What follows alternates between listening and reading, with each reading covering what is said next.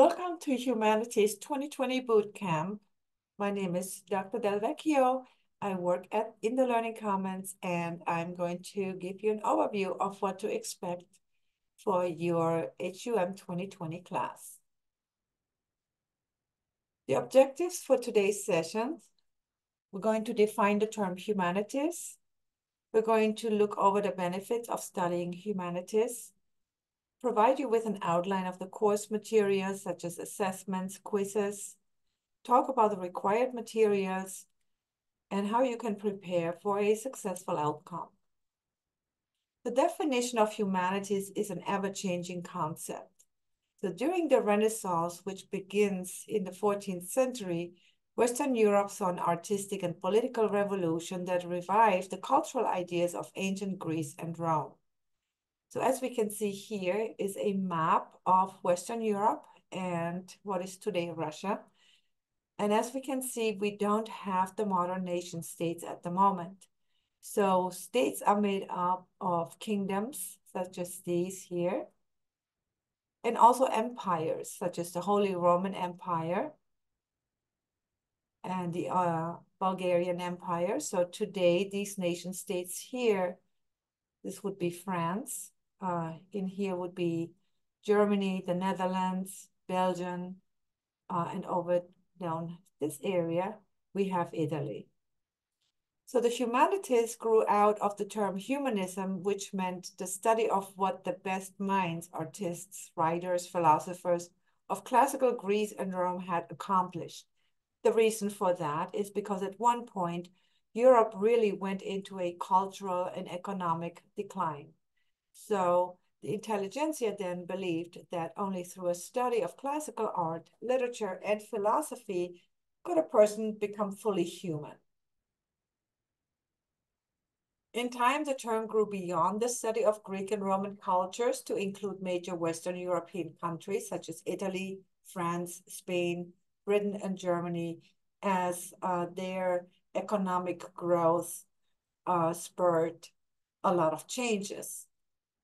In the 20th century, these studies have expanded to include the contributions of cultures beyond Western Europe, such as Africa, the Middle East, Asia, and Caribbean continents. Modern studies also focus on contemporary subjects such as gender, race, and national identity. So why do we study humanities? We want to know who we are as humans, as individuals, as a society, as a nation, and as a culture. But also we want to embody the thoughts and ideas to stimulate our intellect, our imagination, and to further our knowledge and to respond to those by using critical thinking. And as we're globalizing now, it is more than ever important to understand how other cultures think and what they believe and why they do so. Studying the humanities acquires us models for living and appreciate a variety of ideas, opinions, ideas, and concepts. And we try to reconcile the past with the present and the future by examining timeless and universal themes of life. For example, we might still ask ourselves today, what is beauty? Or what is justice? And what is important in life? And who decides that? The benefits of studying humanities allows us to critically think and to avoid make snap judgments or blindly accept opinions expressed by others. Critical thinking sharpens the mind, which leads to a more profound understanding of the world and of humankind. And the humanities allow humans to understand how disciplines borrow from each other and seek to expand, critique, and alter their perceptions, ideologies, and concepts of individuals and their societies. The following are some disciplines of the humanities. For example, in religion, we might think about what do world religions have in common and how are they different. In philosophy, we think about statements like these. Do the needs of society outweigh the needs of the individuals? Literature, where we evaluate the function that written texts can serve in establishing a cultural history. For example, the Harlem Renaissance poets or the American the modern American novel. And in art, we identify key characteristics of classical, medieval, and Renaissance art. And we can ask questions such as, why can architecture be considered an art? And what is art? We also discover the impact of various forms of music during the European medieval, Renaissance, Baroque, Romantic, and modern era, and how they either copy each other or become very different. But the ideas often allows singers and songwriters and the theater to move it a little step forward. The classical Greek tragedy explores the roots of modern theater and Broadway. And in film and television, we identify the characteristics of major film genres and how these influence society. So any of the genres could be taught by your instructors, such as sculpture, architecture, painting, music, religion, philosophy, literature, and drama. Course materials could involve cultural and religious expressions from around the globe during specific eras. And that can include prehistory through modernity. We can look at different empires and what their modern nation states look like today. And we can also explore different religious bodies such as Judaism, Christianity, Islam, and how they are apart, but also how they are similar.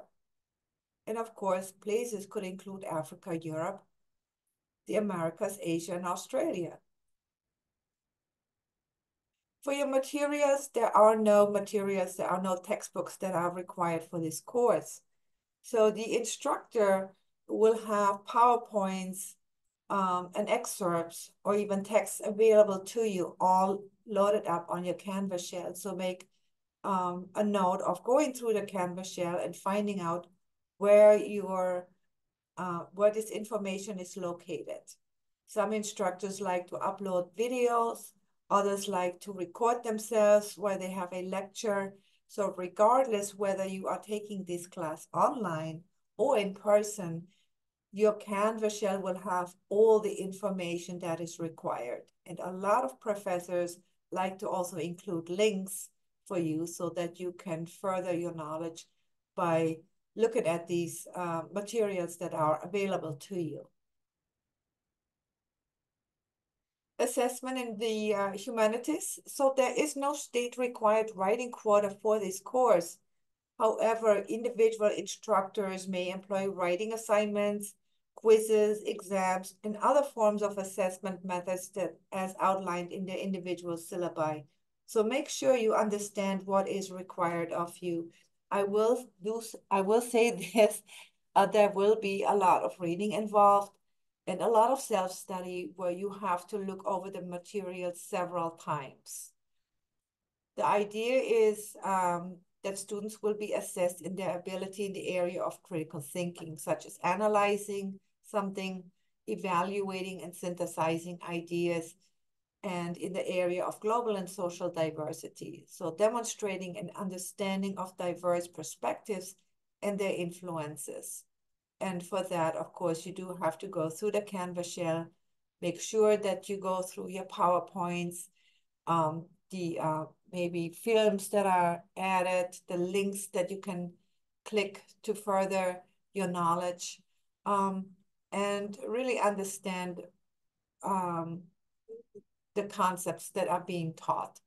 So the instructors, they do vary in their approaches and the selections of topic materials, and may include other presentations on other disciplines within the humanities, for example, film or dance.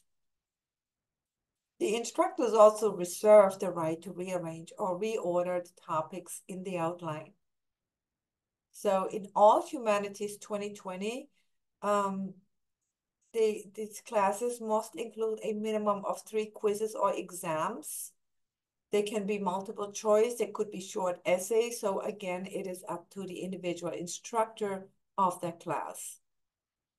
So when you go to your first class, make sure you read over your syllabus very carefully. Make sure you understand what is expected of you and know where to find your materials. And as always, make sure you go to your classes. This is where the instructor really explains concepts and ideas and provides you with a lot of background information that you should know for your class. And if you have specific questions, you can ask your instructor.